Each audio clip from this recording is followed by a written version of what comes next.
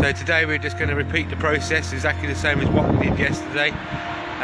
We took him out this morning, very excitable this morning.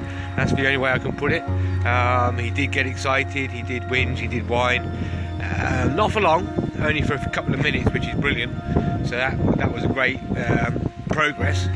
But obviously, you know, we need to kind of make sure that he doesn't do this on a permanent basis, because that's why he's in.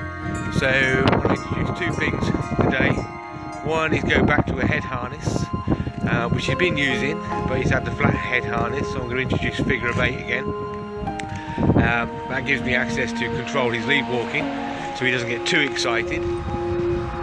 His owners really struggle to walk him. He's considering he's only a small dog, he has got some strength behind him and he does pull. So each and every time that he goes ahead of the lead, all I'm asking him to do is stop and turn with me. By using the head harness, I can stop the lead from getting too tight.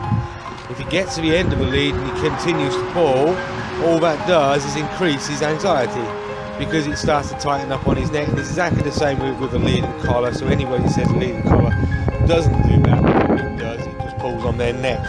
So I want to reduce that amount of pulling on his neck, because it's dangerous to him, it's not very good for him. So I've used figure of 8. There are different head harnesses on the market, but I do like the figure of 8, so long as it doesn't cause a problem on his nose. If it causes a problem on his nose, then I'll go for the flat figure of 8.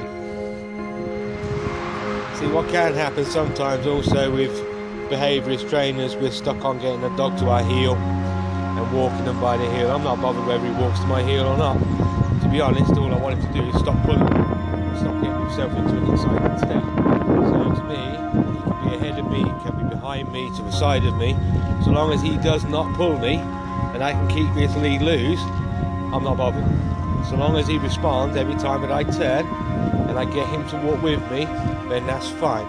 That's all I'm asking him to do. I'm not asking him to stay by my heel. I'm not looking for a dog that is a robot dog standing by my heel, walking by my heel right now, because I've got to start back at the foundation and just get him to relax. That's the foundation.